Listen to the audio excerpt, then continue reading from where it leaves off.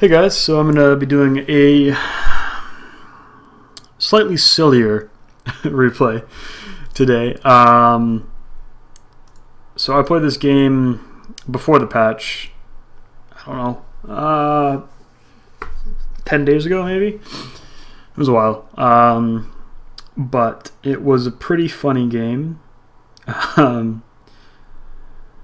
And it highlighted something that I think needs to be taken advantage of more in public matchmaking, and that is the idea that there needs to be a lot less focus on what is currently in the meta, and instead I think that players should play to what they enjoy and are the most successful at, in my opinion. Not necessarily the most popular opinion. There is a big trend in spamming particular heroes so that you can raise MMR very quickly. And I'm not totally against that. I mean, I used to do it a bunch when I played Storm. Just before he got super popular, I played him a bunch, and that was my highest MMR.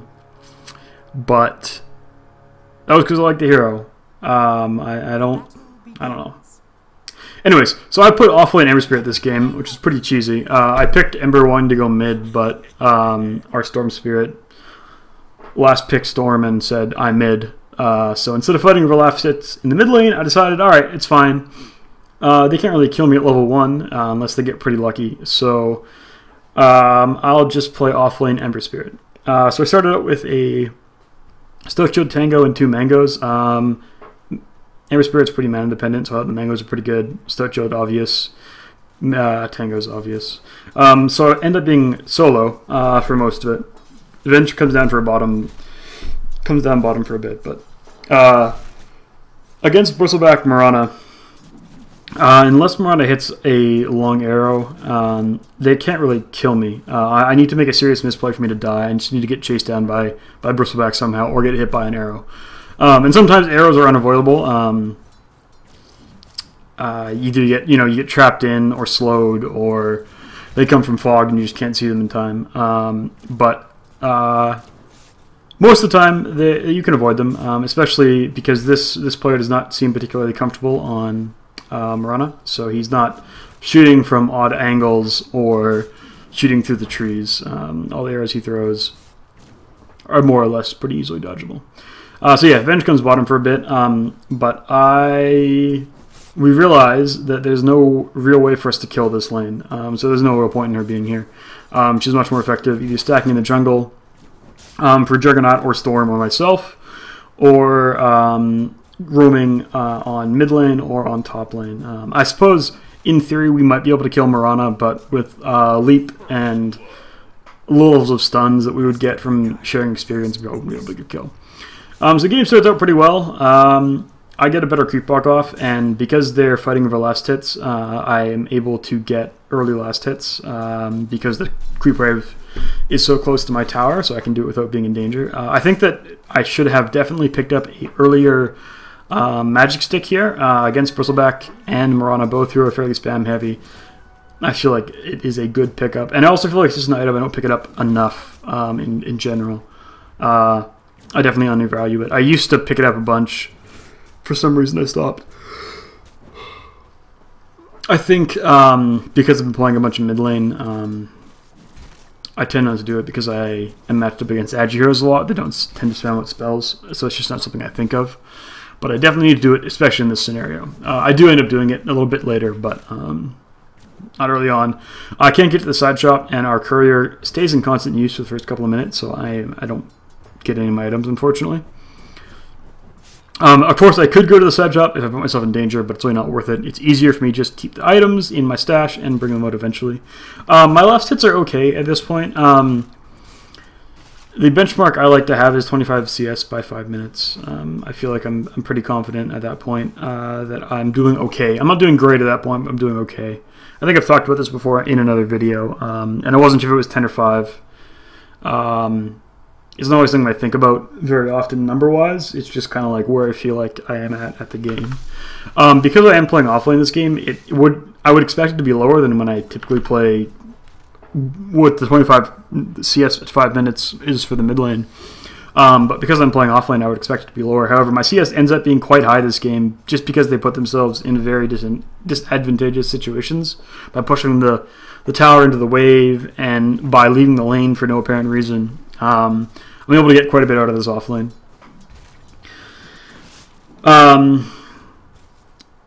So the build on Ember Spirit, I think it's 2-1-2. Then you max Flame Guard, you only put 1 point in your ultimate, and then you max Sleight of Fist. I believe that's right. I think that's what I go this game. Oh, apparently 203 is what I go this game. Sleight of Fist has a very long cooldown, but it scales incredibly well. Part of the things about Ember that makes him such a unique hero is that he's highly mobile, and his physical damage scales. And he has physical damage that scales incredibly well into the late game with the use of his skills. He's one of the very few, I would say, yeah, I guess he's one of the very few carries that his activatables get better the longer you go on. Most carries, their activatables get worse, and their stats and their passives become a lot more valuable as the game wears on, but that is not the case for him. Windrunner picked up a regeneration rune, so she must have just been using the last of her mana in her bottle. I was a little bit afraid I was going to get ganked there. I could get GG shackled and just get wrecked.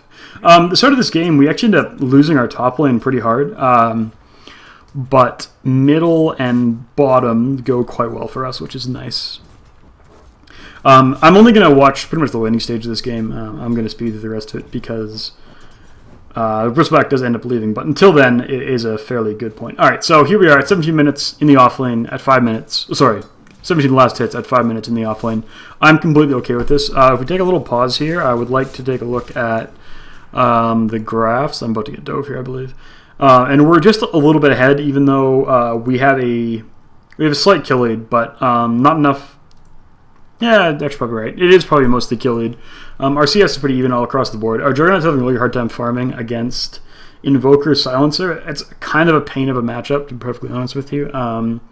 But he surely should not be doing this poorly. We can continue, I guess. So they have no real way to break my Flame Guard here, so it makes pushing the wave out a lot easier and keeping the creep equilibrium advantageous. Here I get dove, and my stick saves me. I actually had to put down another remnant so I can get out, because they died me all the way to the tier 2 where my previous safety remnant was. And then I end up getting a Bristleback kill here somehow. He overextends into the tower and just dies. I didn't realize it until I got back to base, and I saw that he was also dead. Had some extra gold, which was super nice. I was very confused. The double mango allows me to stay in lane for a lot longer than I would be able to otherwise, which is really awesome. I don't end up using the burst mana that often. I think I'll only use it. I think I'll only use one of them for burst mana heal. I think I end the game with the other.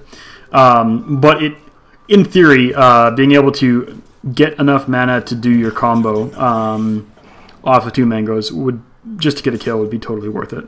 Plus the lane sustain, it gives you the same base regen as Nyx, and that's pretty insane. I wasted a little bit of time here, I believe. I head into the jungle trying to maximize the use of my Flame Guard. I thought I had a longer on it, and then I realized that I can't actually kill this camp. But because of the position of the wave and the fact that they're off, that Bristleback is top, I actually definitely could have stayed bottom. Instead, I decided to try to go for a gank. But there is negative communication between me and Pink. I was planning on going mid, and then when he decided he wanted to go mid, there was some inner strife, to put it politely. So I zip back up to top or bottom because I realized that I can't get a kill mid, and just go back to farming. I think the biggest thing for me to notice this game is that I definitely am very inefficient with my time. As exemplified right there. I definitely could have gotten more levels here.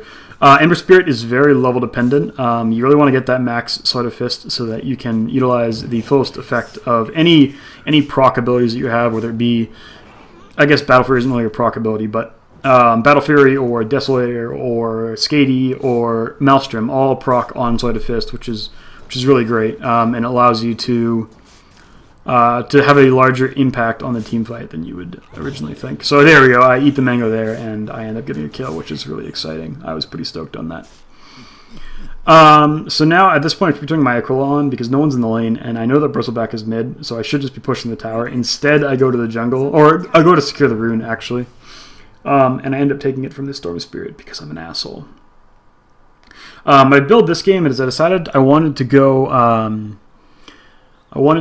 for Boots of Travel because I felt this game was actually going to go quite poorly. Offlane Ember Spirit, I didn't expect for it to be, you know, doing this well.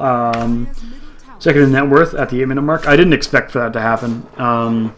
So I was expecting to have to be able to split push our way to victory and really just be able to force them around the map. They don't have a particularly good team for breaching high ground aside from Silencer Windrunner. You can just global and all to the tower and it really does some damage. I was trying to get a little bit of farm out of this ancient camp, but I fucked it up, and I actually ended up having to going back to lane. I waste a lot of time here. This is another example of why I need to maximize my efficiency. With only a Potem in lane, there's no reason I need to be scared even at the tower. I could definitely have just taken the rune and gone back to mid, or gone back to bottom lane, or even just stayed bottom lane. Another big thing of this game is that I had the CM aura, which made lane sustain a lot easier. It means that I can spam my Fling Bread almost on cooldown. I don't think that I would have done nearly as well had I not had that aura. So I go back here to heal up because I'm an inefficient shitbag. I miss my Searing Chain Sleight of Fist combo. I realized after this game, or maybe midway through this game, I'm not very experienced on Ember Spirit, but it is a hero that I find really interesting. So I wanted to learn how to play it. But I realized that shift queuing, that is my best option, especially when there's only one target. When there's more than one target, it's not that big of a deal, because you have enough time easily to interact. But when it's only one target, you have something like a 25th of a second or something like that to get your Searing Chains off, and my reactions are simply not good enough to feel comfortable doing that. So I just shift Q. There I get a very fortuitous regenerate. It means I can farm this jungle camp finally.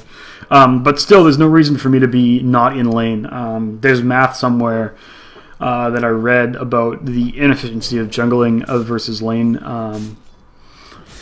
And I definitely am not getting the most out of my time right now. Especially with creeps this close to my tower. There's effectively no risk when I know that Windrunner is on the map. That's my real issue right now. So I come back to lane finally. I'm almost at my Boots of Travel, which is exciting. I want to get those as early as I can so I can move around the map, be helpful in team fights and ganks, and really just be able to pull the team all over the map. So Storm jumps in here. We stack our stuns. I didn't realize that he had actually gone for a Max Vortex build here. He went 1-3-3 instead of the more typical now 3-1-3. So that's why I stacked my stun there. Just me being a little bit inefficient. Thankfully, she didn't get her leap off anyways, so we got the kill, which is good. I'm not positive you can leap through root, but I don't believe that you can. Or chains, sorry. It's not technically a root. So at 11 minutes, I have 40 CS, but more importantly, I have 2 kills and assist, and I have not died, which is very important. It means that I'm level 9 at 12 minutes in the offlane as a solo Ember Spirit, which is a very big deal. And as stated, this hero is very level dependent, so I am really feeling the advantages of getting all this free XP. And now, because I'm effectively fearless, they really need to time their spells quite well. For me to die here, so I feel like I can cut the creep camp here. I know that Invoker's dead. I know that Windrunner was forced back and that Potem was top, so that's 3 of their disables, and I know that Global Silence is down, so I'm very safe there. I can always jump out. I'm feeling no pressure. So this is the real thing you do here with Ember Spirit. You use your Remnant and Boots of Travel combo to really maximize your efficiency. Get back to Fountain as much as you can while still split pushing. It means that you waste very little time in traversing. Silencer comes down here to try to kill. This is the previous patch, as I mentioned, so I don't end up getting whatever his new ability is. Again, there's a good example of the stick saving me. At this point, I actually consider going back to base. I think I tried to go to secure the rune, but I'm not positive. I definitely could have gone for the rune. I don't think either one got it, so... oh, maybe Storm Spirit picked up that invisibility lane this cycle, I'm not sure. Anyways, I'll go back to base, leave a Remnant back in the bottom lane. And at this point, we are fairly far ahead, 17 to 8, and we're outlasting both of them, or all their cores. And Bristleback is gone, so this game's effectively over. But I'm going to speed through the rest of it while I talk about it. This is really just advantageous pause. I'm going to turn the volume down here too. So what is really interesting about this game is that it really... I've definitely fallen into a pattern where I'm unconfident enough that I believe the only way for me to win is to have an advantageous matchup. And that typically means having a meta pick, you know, whether it be Ember, I guess, actually. Ember mid is a pretty meta pick. Or TA, or Tiny. All these heroes that are considered strong right now, or have a very advantageous laning matchup, where I feel like I really need to succeed. But this game, and it was ranked. I think it was calibrating, actually. It was a couple weeks, or a couple days ago, so I don't really remember. But I think that it's important to remember that, especially in pubs, and this goes for a lot of things. I mean, I've seen people stream at a much higher level than I am, which isn't saying much. But I've seen people stream very unorthodox builds and laning setups and make it still work in pubs because there's just less communication. So if you have either the natural skill to outskill your opponent or the communication on your team that you believe the other team doesn't, you can definitely take advantage of that and have some more interesting laning setups or item builds. My favorite, I think, that I've seen in the last little while was the Merlini Medusa that went Solar Crust first so that he could fight early, which was a very interesting build, and I'm not sure that they would ever work in a professional game, but I don't think that necessarily that's where our benchmark should be. They're a good place, but, not always the best. Then again, we also have things in pub metas like the new Ancient Jungle, or the Ancient stacking Mirana, and the previous Necro stacking Mirana that have been popular, and they're just awful, and they make me sad.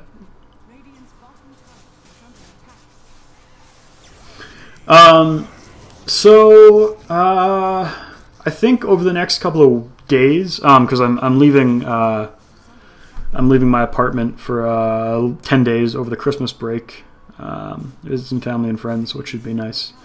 But I will be back in the new year with more Dota content to get ignored. But it's fun, so that's really why I'm doing it. And hopefully it's helping me get better. I don't think it is. I think I'm still equally as trash as I was when I started. But hey, it's fun. Over the next couple of days, I think that I want to focus more on playing some new heroes. The 6.86 meta, as it will, has changed a lot. I definitely need to work. I was definitely working on my efficiency in the jungle, and now all of that work is effectively gone because the jungle is completely different. But I suppose the principles of time management still persist, so there is that. But my goal is to play some more heroes. I think that I want to try Offlane LC. I think that's where she's the strongest. And with the new, not Dragonlance, Eagle Talon or something, I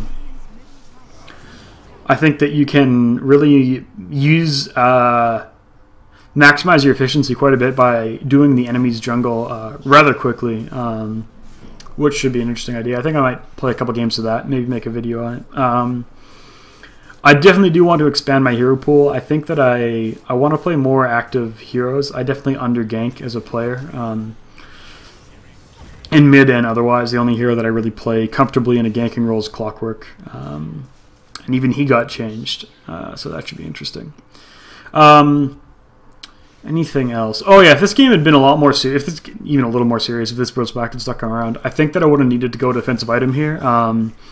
Getting the Battle Fury is really good, and I think that I definitely would have gone that right after my Boots of Travel. But at that point, I think I would have needed to go on either Lincoln's or BKB. With the Windrunner, Silencer, and Potom, and also Invoker, there's a lot of lockdown on their team. So I definitely would have felt pressured to get a defensive item. But another thing that should be noted, I think, is that there is a good way. There's a good thing about this game with me and Ember, or me and Storm Spirit and Juggernaut. We're all very active heroes, which means that we are going to be the focus of a lot of lockdown. Which means that it's very unlikely that they're able to lock all of us down at once. And even with CM with her ulti, you want to save some sort of disable for that, whether it be a silence or a stun or something. I definitely think that having more heroes that require stuns and lockdowns makes it easier to play greedier and not go for a defensive item. All right, so that was this game. It was pretty clowny. I didn't end up dying. 12-0-10 is Offlane Ember Spirit. That should never happen, but I think the point is that even if had Bristleback stayed around, I definitely would have died more if this had been a more serious game. But I definitely think that I played well. I played okay. I do need to work on my last hitting quite a bit. My lane control is definitely getting better. Understanding that when to pull the creeps to your ranged creep and not just where you want the creeps. Oh, excuse me. But how to get them there. I'm definitely working on that. I really want Storm to be popular again. I love that hero. Not even popular, just playable. I think that the nerfs to him were a little bit too strong or too much. The Electric Vortex nerf is pretty cool. I understand that the idea with the hero right now is to make him less farm intensive and more gank intensive. But his landing stage has effectively been ruined just by the way that they changed his static remnant, and also now the nerfs to the bottle mana really change what the hero is capable of. But I'm sure that you have seen better patch analysis than that, because there are people that are a lot smarter than me in the Dota community. All right, I'll be back in a couple of days with another video, I think. Probably on Sunday. Probably on Sunday. I have work until then, and then Sunday I'm packing and getting my place ready to move, or not move, getting my place ready to go away for a week, making sure that it's clean and stuff, so when I get back I don't have to deal with that. And hopefully I will see you again. Bye.